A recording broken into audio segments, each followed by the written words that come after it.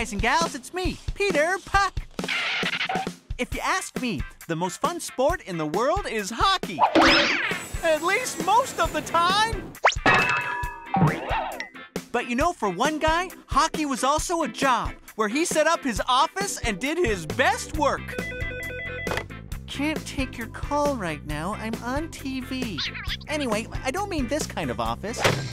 I'm in Gretzky's office. The area behind the net is called that because it's where Wayne Gretzky made some great plays. Number 99, the great one, made passes, scored goals, and did everything except take calls and staple papers back there.